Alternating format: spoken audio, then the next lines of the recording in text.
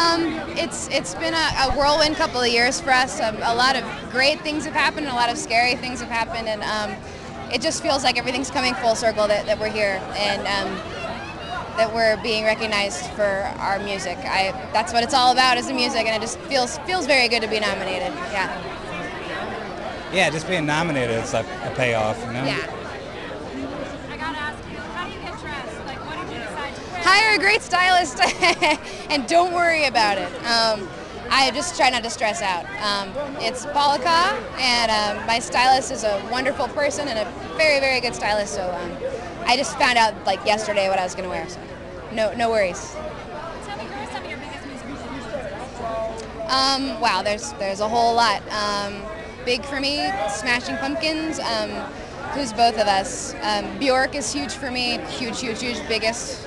Who's your Pantera? Yeah. AC/DC. Yeah. I like classic rock. Classic rock, definitely. Oh, she's young. We trained each other in some things. You know, I showed him Tori Amos, he showed me Pantera, and we're good. All works. Best of luck to you guys. Thank you for telling Thank me. you.